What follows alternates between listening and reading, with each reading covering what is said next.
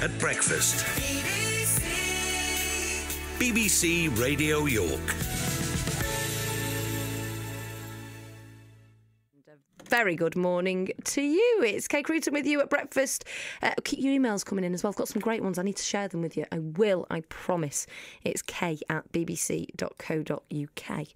Now, life is never dull for our Jericho Keys. Yesterday, he was Rocket Man, out and about building his rocket. Today, he's aiming for the stars. He is helping put the star into Starbeck as people in the town try to win a prestigious national Britain in Bloom award. Morning, Jericho. Good morning, Kay. Well, it's cold and it's wet, but enough about me. I am in Starbeck, and this is because the Starbeck in bloom. And you may think, Kay, with the frost and the cold, don't be fooled at thinking the gardeners are putting their trowels away, because they're not enjoying this winter hibernation. They're still working hard to try and get Starbeck in bloom. And I've been looking around this morning. The spring bulbs are out. The snowdrops are just creeping out, trying to make their way out. Because in Starbeck, they are trying to get this prestigious award. And also, as I look just across the road from me, there is Pierre. If you don't know what Pierre is a metal sort of... would we call it a statue? Yeah, it's a metal statue of someone on a penny farthing, and that's because that was celebrating the Tour de France. Well, with me now is Christian Stewart. He's one of the people involved in putting the star into Beck. Good morning. Good morning. You quite like that, didn't you, that star into Beck? Very good, I remember that one. So how much of a big deal is this for Starbeck then? It's a very big, prestigious place to go to, is Britain in Bloom. After being in Yorkshire in Bloom for so many years, we've always done very well in Yorkshire in Bloom, and we enjoy entering the competition because we started in 1998 and it has led us into, if you like, stardom for Starbeck. I like that one. I'm going to pick that one up. However, being nominated to go into the National is a really big deal. And we really do want to work together and let everybody in the country, because remember it's the United Kingdom, and we want everybody to know where Starbeck is. Well, we most certainly know where Starbeck is, because I've been through here on Finders Keepers before when I do my other job, and me and Jeremy Buxton have always commented when we've been driving through how beautiful it looks as you drive through. It must be a very strong community feel. I know that when we've spoke to people here before on Finders Keepers, we've always felt very welcomed by people. It is a very special place, this Starbeck, which is why we've adopted the slogan for this year as Starbeck is special, ...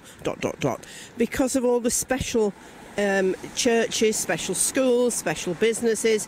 Everything that we have is special, but really most of all the people are special. So what's it going to take then to win gold? A lot of hard work, yeah. I think. A lot of the community helping completely. You know, we don't want anybody to ever walk over a piece of litter without picking it up, please. We just want everybody to help, you know, even just in little tiny ways, supporting us. And of course, tomorrow evening we've got a very big event where we're hoping nearly all of Starbeck will come out and just learn what we're going to do and what we've got planned for the summer. And that's the idea. Well, where is this special event if people want to come and listen to the ideas? It's in Starbeck in the St Andrew's Church Hall, the very large church hall just over there. Yeah. It's difficult to car park, we'll bring that up. But we're hoping that everybody will come. The co-op have been brilliant. They've supported us and sponsored us with wine and cheese for the evening. And so it's going to be a good social event where everybody can meet all the different groups that are in Starbeck. There are over 28 different groups in Starbeck, and we want to just pull them all together and make the judges of Britain in Bloom see how special we are. I like how you're using that slogan. You're working that very well. If people want to get involved, I know that people will do because they feel very strongly about the community. I know this morning, very early on, you told me not to say, but you had a quick scout around to see if there's any rubbish, didn't you? Because that's how passionate you are about it. Is it just picking at rubbish, or do you want people to plant bulbs or cut bushes? What do you want them to do? We have lots of events where people can get more actively involved rather than just picking up litter. Makes us sound as if we have a lot of litter. We don't. I'm just fanatical about litter. You want to hear me on the motorways. But we have, there's a library garden just here behind you, which is a communal garden. And in April, we're going to ask everybody that has any spare plants, herbaceous or perennial plants, to come along and bring them and dig them in. And that's the sort of event that we like people to join together with. And so we join with the groups of the scouts and the guides, and everybody joins together. And yes, you can do other things than pick litter up. Well, Kay, me and Christine are going to have a walk now down to the other side because there is an outside gym. Ooh. So I'm going to be doing some pull-ups and About working on time my you put a bit triceps of, and biceps. Work on the old summer body. Well, I'm going to go to this wine and cheese night tonight as well, so no good. Oh, tomorrow. It's tomorrow, isn't it? It's tomorrow anyway. So Go now. I'll be going to one tonight and tomorrow. Yeah, you can do a few lunges and then you'll earn your wine and cheese for tomorrow. Brilliant. Thank you, Jericho. Sounds like a deal. Great deal. Wine and cheese. She's never dull for our Jericho Keys. Yesterday, do you remember? He was out and about being Rocket Man. He built a rocket and launched it, didn't he? Today he's helping put the star into Starbeck. He's got his gardening gloves at the ready to help launch Starbeck's attempt to win Britain in Bloom gold.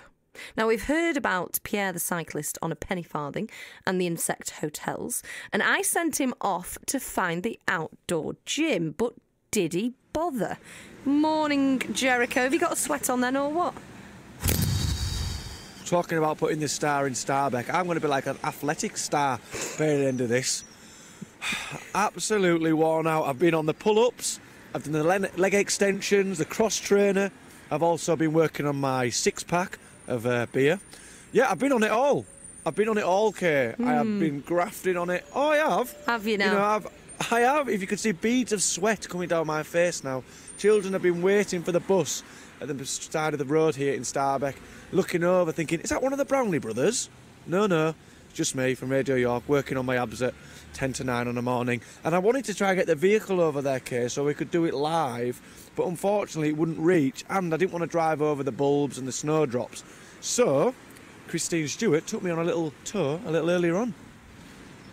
This is Addyman's Wood, named after the Addyman family that gave this Belmont field to Starbeck. And this is just a little area that we've adopted, and we use it as a wildlife area. You can see as we're walking along, we have benches, the owl benches, we have artificial toadstools, and just a bit further on we have our last project, which was the hedgehog project, where we were encouraging more hedgehogs to come to Starbeck. So we gave them a few wooden ones as well. Information on the big board here about how to look after hedgehogs if you find them, and this was carved for us. It's beautiful, isn't it? It really is. The whole area has, you can see all the bird boxes, you can hear the birds, so it's a good wildlife area, and the local groups of cubs and scouts and guides and brownies use this area for their conservation projects and help us to look after it. And as we come through this bit here, we're just going past all the wooden sculptures, like you said, the owls and the hedgehogs. And we've got to the end here, and there is the outside gym. So does this get used a lot by people then? Oh, yes.